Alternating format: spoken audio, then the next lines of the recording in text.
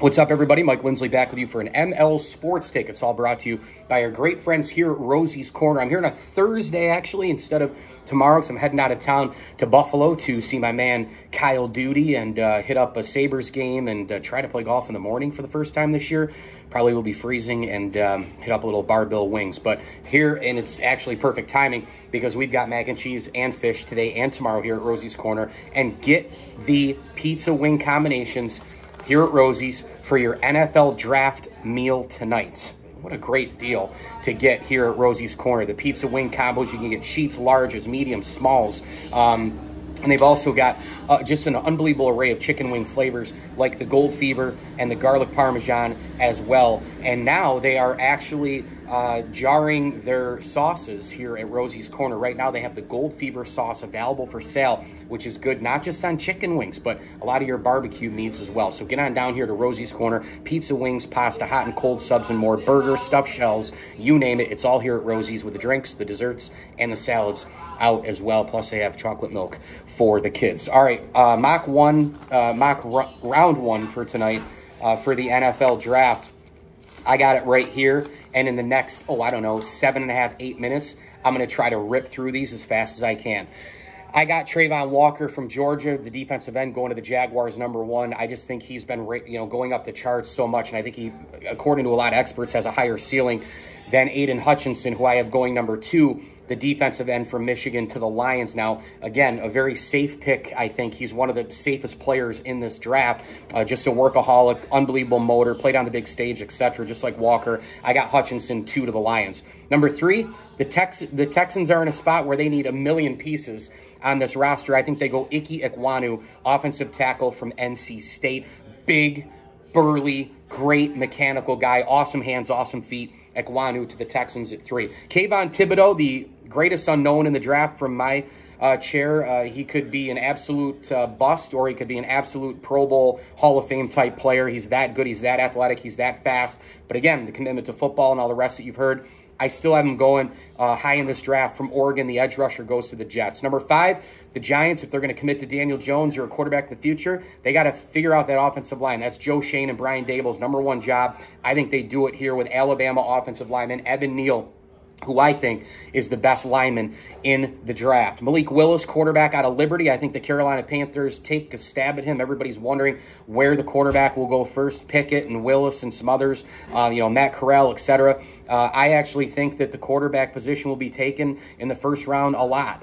That's just a prediction. I could be wrong. Listen, let's face it. You don't know. I don't know. Experts don't know. That's what makes this so fun, the unpredictability of it. But I still think quarterbacks go because it's a quarterback league. And even though, you don't have a Trevor Lawrence or a Peyton Manning here in this draft, you've got some pretty good guys who could have major bang potential. Malik Willis is at the top of that list. Sauce Gardner, #7, goes to the Buffalo Bills in a trade with the New York Football Giants. The Bills trade way up to get their guy, and the biggest hole on the roster, even though they think it probably isn't as big a hole as Bills Mafia, considering that Trey White, despite having Trey White gone until October, November with the ACL, and of course, Levi Wallace signs in Pittsburgh. Dane Jackson, they are very confident in him, but I need a corner, and I'm just going to throw it out there. I'm probably wrong, but I'm going to take a mock draft, just absolute blockbuster for the Buffalo Bills to trade up to 7, trade a haul of picks, including their 25th overall in the first round, and get Sauce Gardner, the #1 corner out of Cincinnati. #8, the Falcons. They need a lot of help, and they need it quick, and I'm going Garrett Wilson, wide receiver for Ohio State. He's the most polished wide receiver, the best wide receiver, and they could really use him. Imagine him and Kyle Pitts in your offense for the next 5 to 10 years. Kenny Pickett, quarterback, Pittsburgh. I got him going to Seattle. Seattle, of course, in the post-Russell Wilson era, and I think they will take a QB in this draft. I have Pickett going there. If Willis doesn't go where I have him, I think that the Seahawks could take him as well. I got the linebacker out of Utah, Devin Lloyd, going to the Chargers in a trade up with the New York Jets.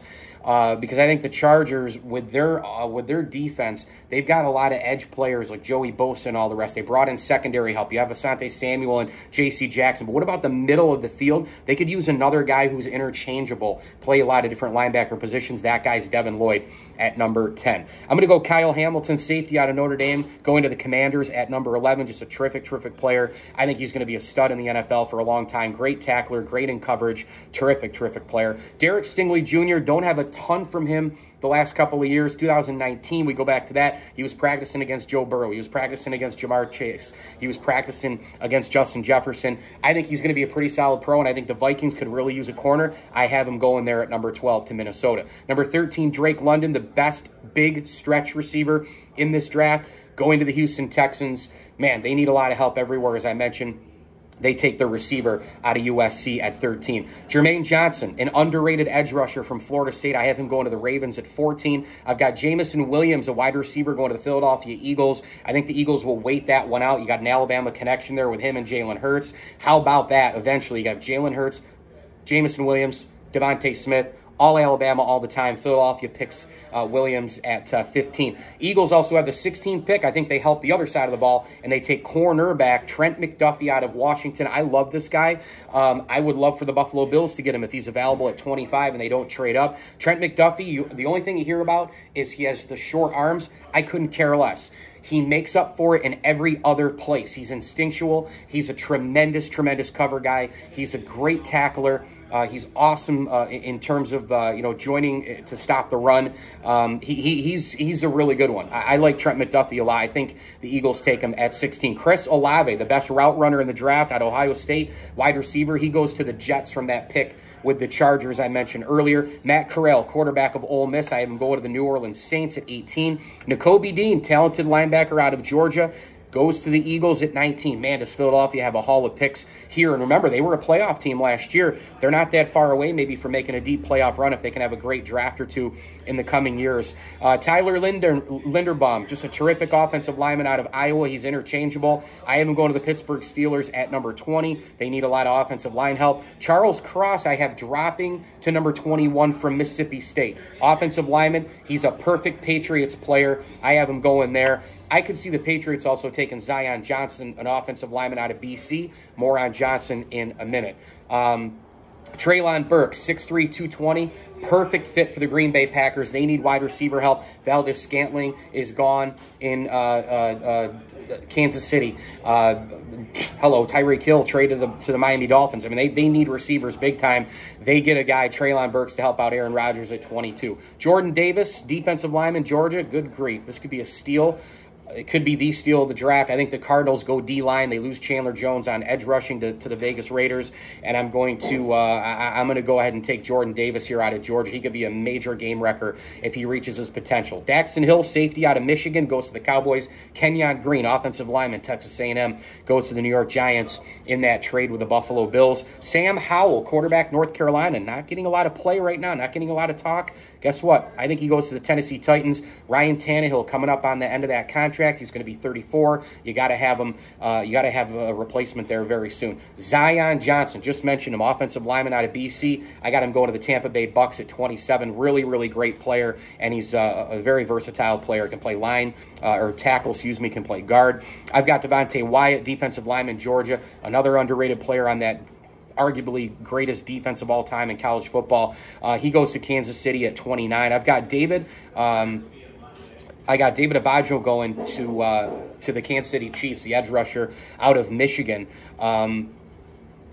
I just think Ajabo is a really, really good player. But again, he tore his Achilles, so he's going to miss a lot of this year, if not all of it. But I do think that they're going to be patient there, and I think the Chiefs really want to add more to the edge as well. I got let's see, two more. I got Khair Elam, the cornerback from Florida, going to the Bengals at 31. And then I have Boye Mafe, maybe the coolest name in the draft, defensive lineman, Minnesota. Really, really good player, tough kid, physical. He goes to the Lions at 32. There's my NFL Round 1 mock draft. I'm Mike Lindsley. Thanks for watching. Thanks for listening. Hit me on Twitter at Mike L Sports. Here at Rosie's Corner, they've got it all, man. Pizza, wings, pasta, hot and cold subs, and more. Get your NFL draft dinner tonight here at Rosie's Corner, and make sure to pick up that Gold Fever sauce as well. Salads, all kinds of drinks, all kinds of desserts ready to roll here at Rosie's Corner. Mac and cheese and fish both today and tomorrow. Thanks again for watching, and as I always tell you, enjoy the games.